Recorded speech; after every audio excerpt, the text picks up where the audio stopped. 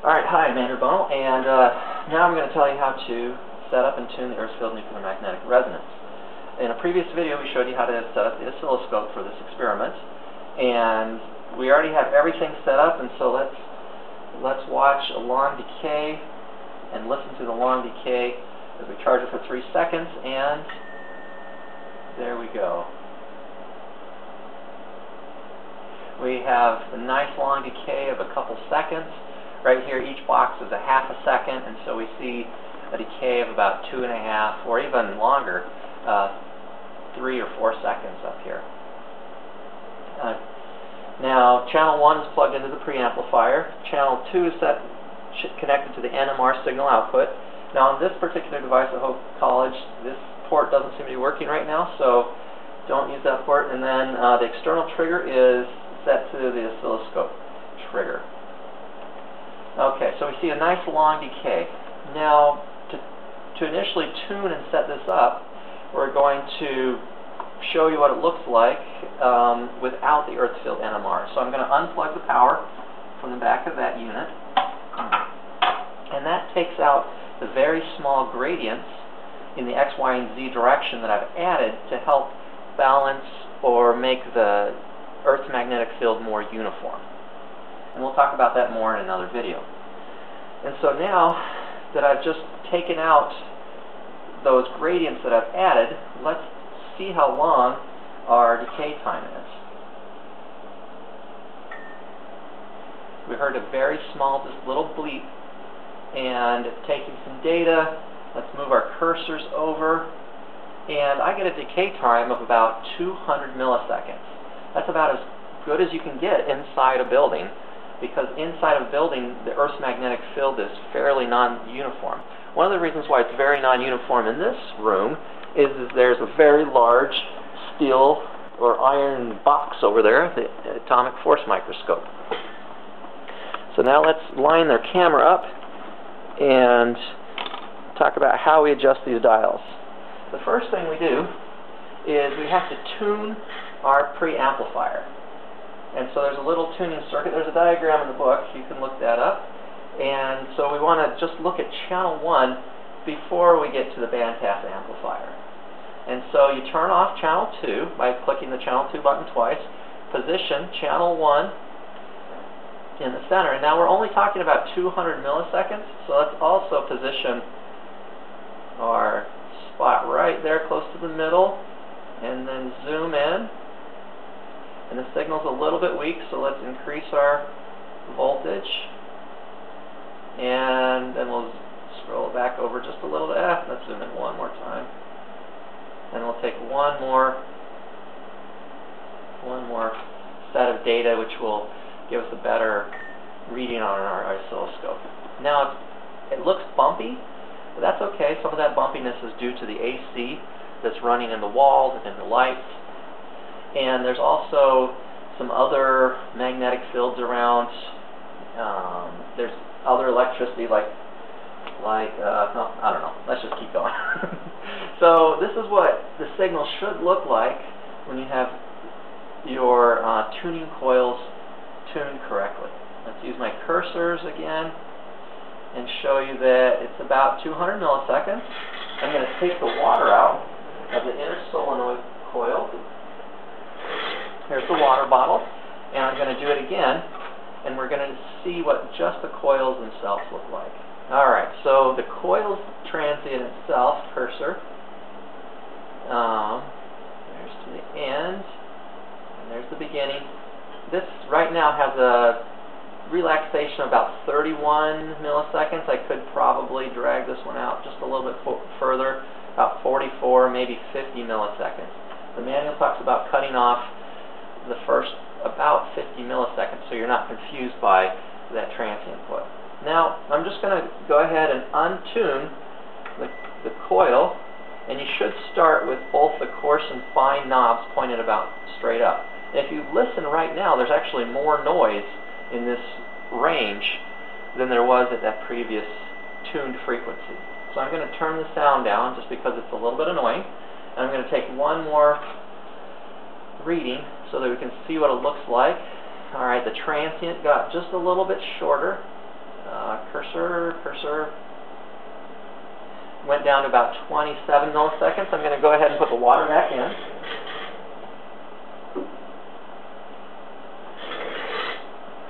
And take another reading. As you can see, it got just a little bit bigger, but it's so small that we can't really determine or distinguish that between the transient of the coil and adding the water. So by having both of these knobs straight up, that would represent the Earth's magnetic field approximately at, the frequency correlates to the Earth's magnetic field being approximately 50 microtesla. And to increase the frequency, we would turn both these knobs counterclockwise, and to decrease the frequency, we would turn both of these knobs clockwise. You can do a little plot and find out what the frequency setting is for each position, but I have set this up, and I know I'm going to have to turn my sample tuning coil to the right or clockwise, and so I'm going to go ahead and do that. And I'm just going to go one position at a time and take a look at the oscilloscope. It looks like it got just a little bit better, so I'm going to try it again. And you have to wait about 3 seconds for it to charge. It got a little bit better, so I think I'm going in the right direction. And then you have to wait for a cool down time of about 3 seconds, and this helps prevent the magnet or the solenoid from overheating. And it looks a little bit bigger, so I think I'm going in the right direction.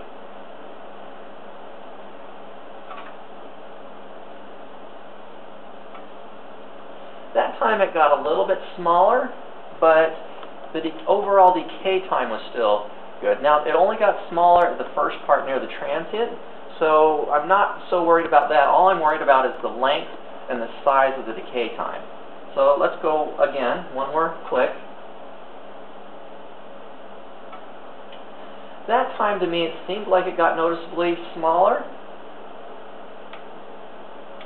So I clicked it twice to see how far I was. I was this is the fully clockwise. 1, 2, 3. Seemed to be the best, but maybe it was this one. Take one more look at this oscilloscope setting. This is 4 clicks. I would say 3 clicks look better.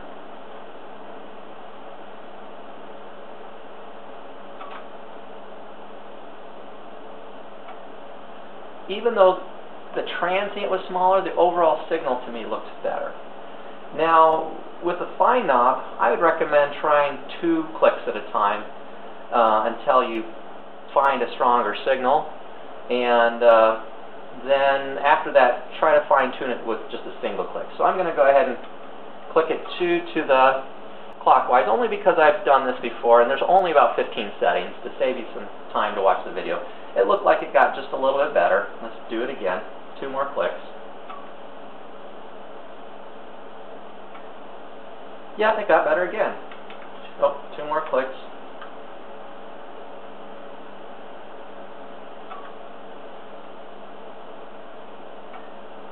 And it got better again. Let's try 2 more clicks.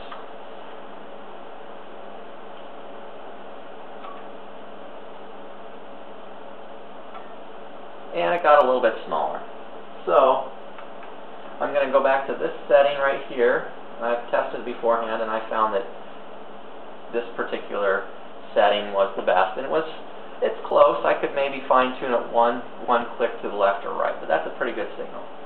Now from here, we need to start looking at tuning the bandpass filter.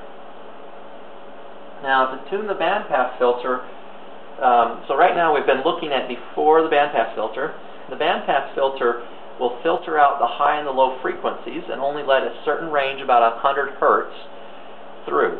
And so we start out with the 5, and we're going to turn on channel 2 and turn off channel 1. Now we're going to position channel 2 there in the middle, and we're going to we can leave it about 1 volt. Now the bandpass filter will increase the strength of the signal if we get the right frequency range, and decrease the other signals that are unwanted, like the 60 hertz noise. So let's go ahead and start at 5.0 and take a measurement. And that's pretty strong. Now go ahead and turn your dial 1 full turn at a time. Like I'm going to go to 4.0. That was a little stronger. Let's try 3.0.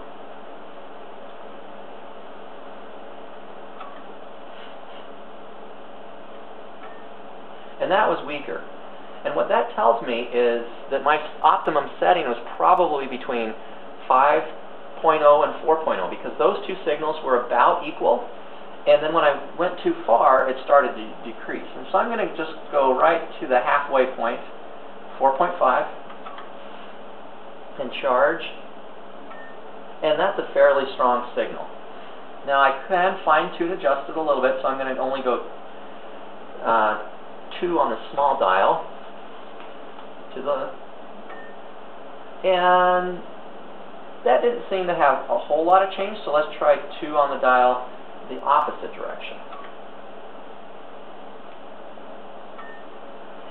And once again, that was almost the same, ignoring that transmute up at the front for the coils. That was roughly the same, and so I'm just going to go ahead and turn it back to 4.5 and take a look at my final signal. And there's my final signal without using the earth field gradient. Let's see, cursor. My total signal is around 220 milliseconds for my decay time. And I could zoom out.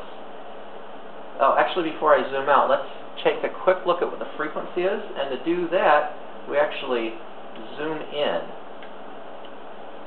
Okay, so we zoom in until we see the dotted sine wave, but we have to take another measurement so the oscilloscope can take a better image. And now we have a nice sine wave on our screen, and we click measure, and channel 2 says a frequency of 1812 hertz, or 1.82 kilohertz. And if you do the math for 18.2 kilohertz, it says the Earth's magnetic field in this room is approximately 42 microtesla. And that's it for tuning the Earth field magnetic resonance coil. Next, we'll talk about the Earth field NMR coil controller. Thanks for watching.